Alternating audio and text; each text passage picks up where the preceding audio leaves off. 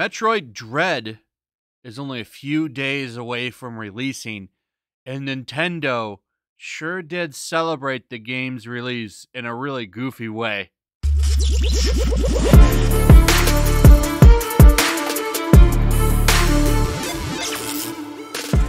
So I'm actually looking forward to Metroid Dread. It's been a long time since we've gotten a new original Metroid 2D platformer. And this is, of course, being released to kind of appease people while they wait for the latest Metroid Prime release, which I would imagine is still a few years away. Looking forward to this game. Reviews are positive, and it looks like fun. I'm sure it'll be a great game. I like the little Dread guy that chases you around. They're obviously adding like a nemesis kind of thing, like a Mr. X from Resident Evil, where a guy chases you around. You can't really do anything about it. It'll be interesting to see how that works in a Metroid game, but yeah, I'm looking forward to this.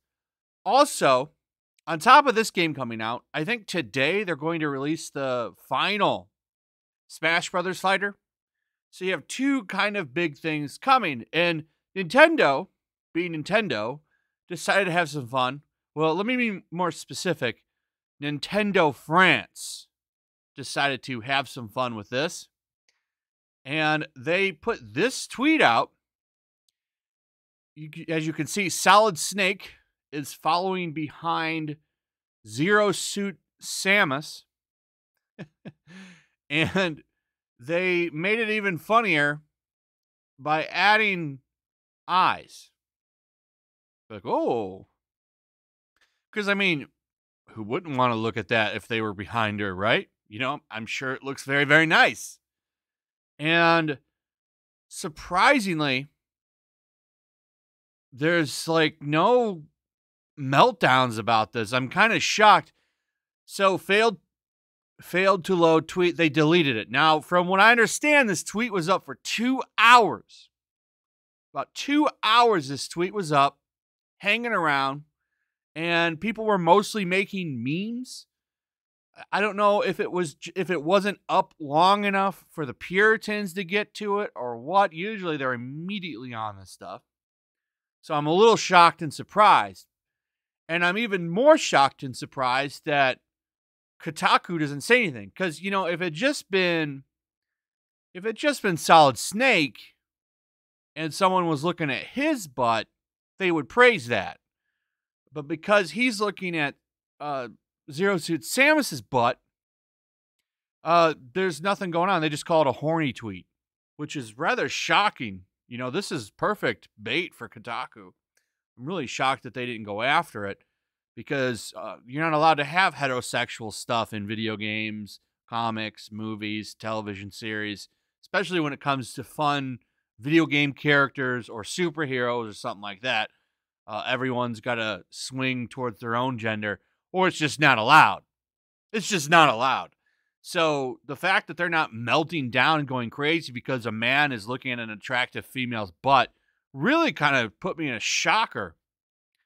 And they're not mad about it at all. I was really blown away by that. These people get mad about little, like, long legs. It's very, very weird. They even talk about hentai in this article. They should have left this tweet up. But, you know, Nintendo's a very conservative company. This is obviously Nintendo France. So maybe they were having a little bit too much wine. I don't know. It was a funny tweet that really brought attention to two games, Smash Brothers and Metroid Dread. So I'm a little shocked that, you know, they should have just left it up. Be damned the outrage. But that's why they deleted it, right? We don't understand that. They deleted it because they thought it would get outrage. They don't want that. And it's sad that they can't throw a funny tweet like this up and just let it exist. A couple other outlets commenting on it. Nintendo France tweets and deletes picture of Snake staring at Samus's behind. And then the real reason Nintendo's bizarre Metroid tweet was removed. This one's got a whole conspiracy theory. Like, they got it from, like, InfoWars or something. They're putting, like, people in the offices and stuff, and, like, you have no idea what was going on there. So, it's a pretty funny little story. But the big thing was nobody's mad that he's looking at her butt. Now, I don't know if they were in the tweet or not. The tweet got deleted. I really wish I could see replies to that tweet. I can't. That would have been pretty funny shit because you know somebody in there was whining about it.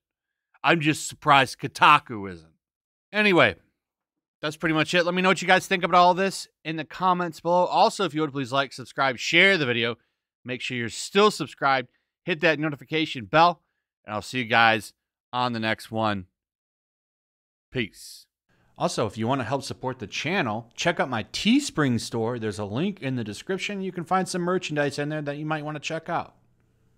Also, make sure to follow me over on Twitch. I do watch parties, play video games over there. They're always fun. Follow me over there and come hang out. Also, make sure you subscribe to YellowFlash, my other channel. There's a link to that in the description as well. I do a lot of live streams over there that I don't do on this channel. Usually smaller and a little bit more personal. So make sure you follow me over there and sign up.